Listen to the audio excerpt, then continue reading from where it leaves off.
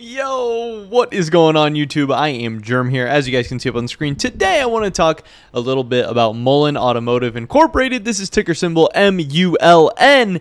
And yeah, today was not such a great day for Mullen, but there are still plenty of stories and some pretty significant news and a big rumor that we're going to be talking about in this one. But yes, being down 6.08%, not necessarily great today. Kind of a weird day because they opened pretty far down, but then actually were green for a significant chunk of the day before going right back to red, and again just not closing the day very strong, but you know, being up 0.72% after hours. We'll see how they carry this momentum going into tomorrow and the rest of the week. Some of this may have had to do a little bit, not all of it, with the fact that Tesla kind of tanked towards the end of the day as the news that Elon Musk was buying Twitter came out. Tesla kind of started going down, and obviously when Tesla goes down, it's going to take a lot of the other EV makers with it. Now, not to this extent, you know, I mean, this thing was down, what, almost 11% from its intraday high to its intraday low, but it does at least tell us some of the story. So we'll be going over all the latest from Mullen in this video today. Definitely drop a like if you do enjoy it. I would appreciate that a ton. Subscribe to stay up to date on all my latest content. And of course, as always, there's not going to be any financial advice in this video. I'm not telling you guys to buy anything. I'm not telling you guys to sell anything. Nothing like that. Just going over the latest and giving some of my thoughts and opinions. With that being said, let's get right into this one. So not a great day for Mullen, as I said, especially when we start looking at the broader market. Dow Jones was up 0.7%. The S&P was up 0.57%. NASDAQ was up over a full point, and the Russell was up 0.7%. So the whole market was green.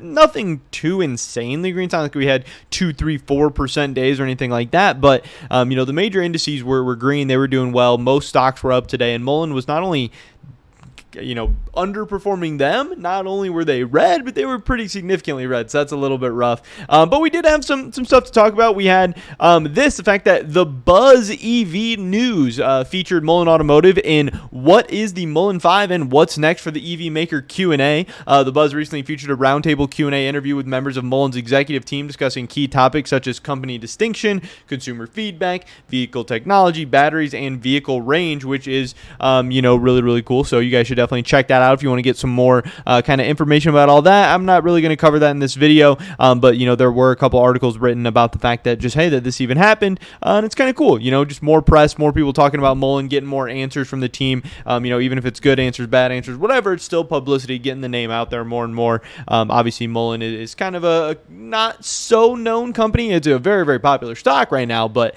compared to things like Tesla and NIO, the average person maybe doesn't know as much about Mullen, especially since it's not like you see Mullen cars out on the road when you're driving by or anything like that just yet. But yeah, this is cool that they're out there doing more stuff. They're doing press. They're talking to people and getting some things written up about them, which is cool. We also had this from investorplace.com. Mullen Automotive is a worthwhile risky bet. Significant growth plans and expectation of a positive battery report bodes well for the company. So, hey, I thought this was cool too. Again, this is an article I necessarily want to go too deep into, but maybe you guys should check it out. Like I said, it's over on Investor Place if you want to. But again, the fact that Mullen is not having, great days. Hey, they're down 6% today. They're down 21% the last 5 days, which is crazy.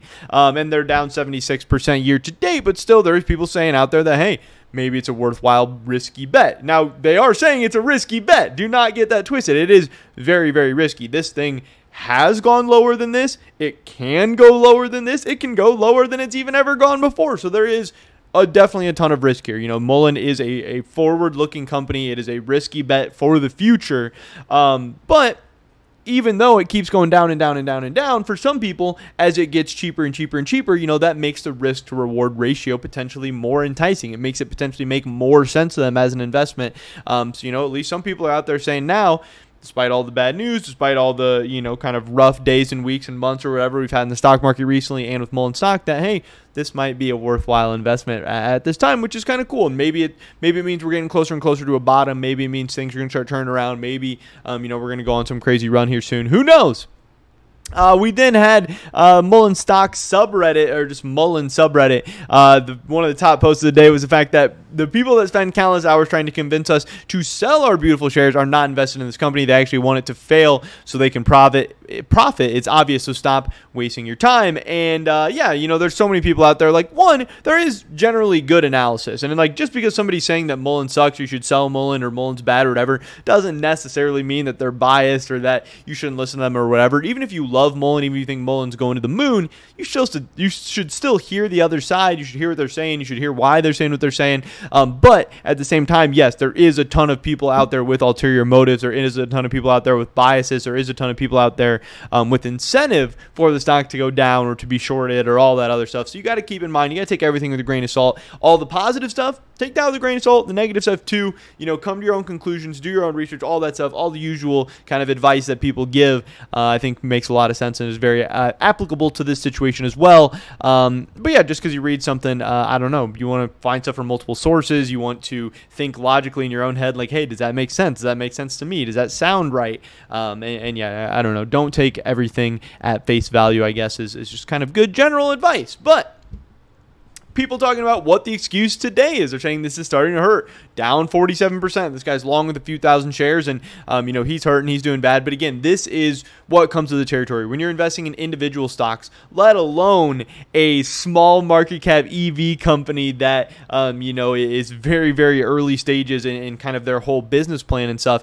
It's going to be very risky. It's going to be volatile. When you look at the graph of Mullen, even historically, this is what it's always been. It's always been volatile, you know. This thing is very, very, very, very up and down. When you look at you know, like the last 5 years, you'll see it is up and down all the time. In the last year, it's up and down all the time. Like, you have these big drops. Now, yes, we are down almost 88% in the past 365 days, and that's, you know, maybe abnormally rough or maybe pretty crazy. But yes, when you are trying to hit the home run play, when you're trying to go for that mega high reward, you know, the 500%, the 1000%, whatever, this is part of that. But it also, you know, you haven't lost until you sell and stuff like that. So let's see what happens. But yeah, I mean, there's obviously a lot of people, you know, feeling a lot of pain, a lot of people who are down significant amounts of money. And yeah, I definitely feel for them. And hey, we'll see if this thing's going to turn around or not. But I mean, yeah, like I said, that's kind of at least a potential option or a potential downside of what you sign up for when you're going for individual stocks and risky stocks and stuff like that, especially very, very forward-looking plays. But if you think this is a 2, 3, 5, 10, whatever year play, then what's happening right now shouldn't really matter that much because you haven't given the story a chance to play out yet. We also had this, you know, people talking about how it went up 20% in after hours last Monday, so don't be fooled. But so far, that is not the case today. Yes, we are up in the after hours. We're not up 20% or anything like that. I think the day that it went up 20% after hours was the day that Tesla had their earnings report. Maybe not. Maybe there's something else that happened. But I know one of the days Tesla had a good earnings report, and that kind of helped Mullen go up as well. I would definitely not say that going up 20% after hours is a good thing to bank on or a good thing to be holding on to, but whatever. You know, people talking about warrants, seem like there's plenty of investors willing to gobble those up, or am I missing something?